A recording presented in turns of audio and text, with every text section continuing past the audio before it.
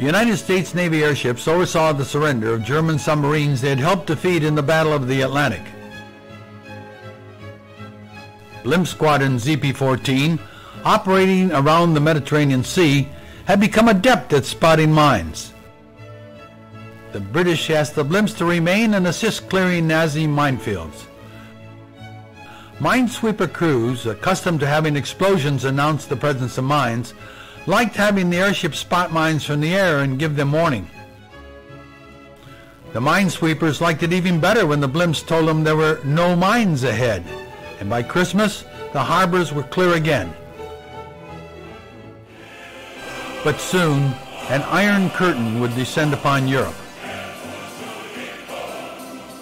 U.S. Navy airships would soon face tough new challenges in the era of Soviet-American confrontation.